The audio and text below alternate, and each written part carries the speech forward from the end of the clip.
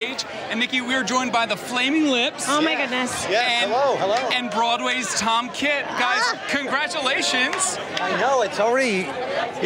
know, just being here, people already think you've won the whole thing already. Well, you kind of won. It's the Tony Awards. I never correct anybody. I mean, we've been running into people, for the past couple of weeks. They're always like, congratulations. And, it is. I guess it's just a big deal. And then now that we pulled up here, I feel like, oh my God, it's a lot bigger deal than we even thought about. Wow. Yeah, I am so excited to see your nominee pins. That is such a wonderful accessory, and I think it's a wonderful representation We sort of of our felt like it was like an electronic way of like keeping us in check in case something happened. They would zap us with an electronic.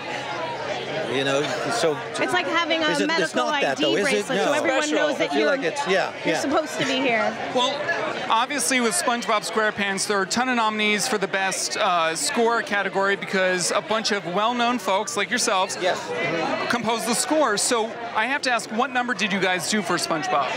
Our song is Tomorrow. It's called Tomorrow Is. Is that? Yeah, that's up. So we initially did a song. The demo a long time ago. I think it was in 2013, and I think ours was called We Only Have Tomorrow, and then it sort of morphed into Tomorrow Is. So it's something like that. So yeah, Tomorrow is in the name for sure. Yeah.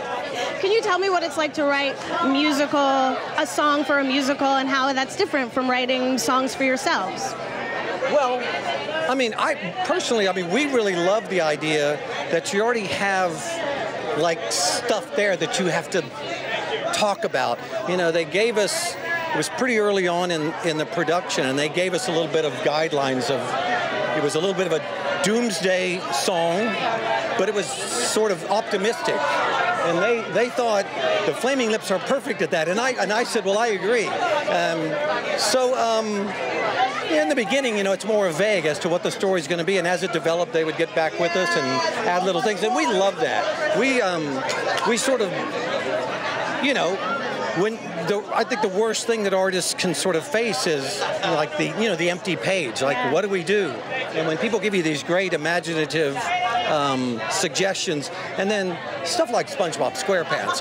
It's you can have all the fun with that one. Yeah. Totally, Tom, I have to mention to you, obviously putting together this amazing score with all these incredible folks. What was that experience like for you?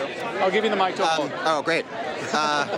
Well, just the fact that I'm standing here right now with these guys makes it all worth every single ounce of hard work that went into it. But it really, it was just a joy from the beginning because these are all heroes of mine before I even had the honor of working with them. And now to get to work on these brilliant, beautiful songs. The song that they wrote was just so perfect for the moment. And as an artist, you're always wanting to learn and soak in things. And I learned a lot from working on their material just as a writer. So it's certainly a task to try to make it cohesive and feel like a score. But because of what they brought to it to begin with, it kind of made the job feel very organic for me. And gentlemen, just being nominated for a Tony, 12 nominations. That's pretty incredible. The most nominations for any show. You're tied with Mean Girls. How does that feel?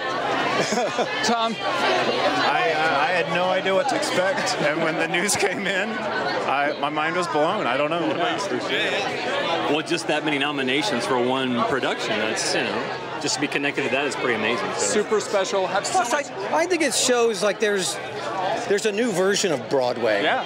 I think if you're older and you think, oh, I kind of have an idea what Broadway is going to be about, Broadway is changing. And it's SpongeBob, not just to be there, but to have all this celebration about it, it's like, I think it's insane. It's incredible. Yeah. Well, congratulations to all of you. Have so much fun this evening.